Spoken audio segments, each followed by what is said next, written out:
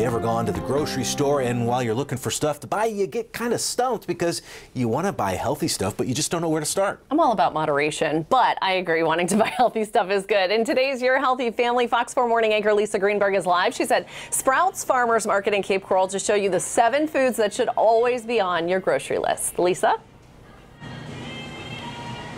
So we've talked a lot about some of the healthy foods that should always be on your grocery list here on Fox 4 Morning News. You can see some of them here in the cart. We've got blueberries, apples, wild-caught fish, walnuts, but now we want to focus in on another item. We're going to talk about avocados here. A lot of people have talked about, is it a fruit? Is it a vegetable? I know they may seem more like a vegetable, but avocados are in fact fruit, and it turns out they are very healthy for you. Like chickpeas, they have a lot of the healthy fats that you should be getting in your diet. So these are 2 items that should always be on your grocery list.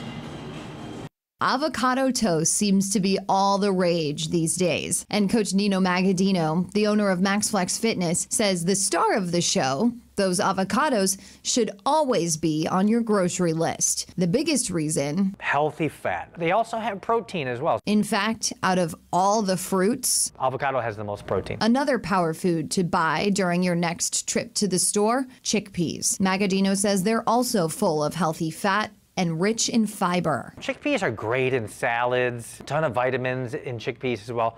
Lower in calories, lower in the saturated fats. And if you just don't like chickpeas, he recommends trying hummus. Hummus is made of chickpeas as well, so you can always, if you have a tough time with that, you can always try hummus.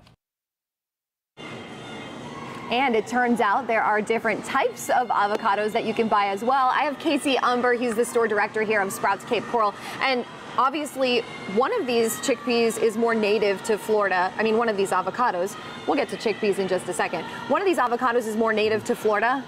Yes, this one right here, right now it's coming from the Dominican Republic. However, we do have a season for these here in Florida. Nice. It's actually known as a Florida avocado. And actually, I just moved to the area and I was looking for a home. There's a tree in the backyard that's full of these, and I might have taken a couple after looking at the house. But these are fantastic. It tastes very similar to these, but these are just, there's a lot more to them, and these are a little bit harder to tell when they're ripe or not, but it's when it gets softer, they're ready to eat. It's funny because, of course, I'm from Florida, born and raised here. I've never had this kind of avocado. This is the typical avocado that you see at restaurants and you typically buy from the grocery store. Yes, these avocados, one thing about it here at Sprouts, we're always going to have an option for you. We have them ready to eat, and then we have them more of the green color that are, you can have them in a few days. Awesome.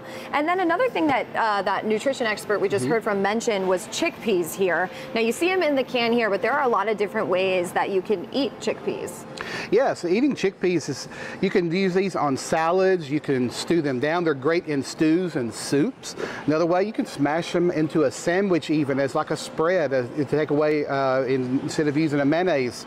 This is a healthy spread. See, I'm not a fan of mayonnaise, so maybe I'll have to give that a try. This is also a good, healthy protein for people who don't eat meat as well. I know it makes up a lot of those burgers that are for vegetarian and folks who are vegan. And then, of course, as Nino mentioned, you can always stick to the hummus as well if chickpeas just aren't your thing.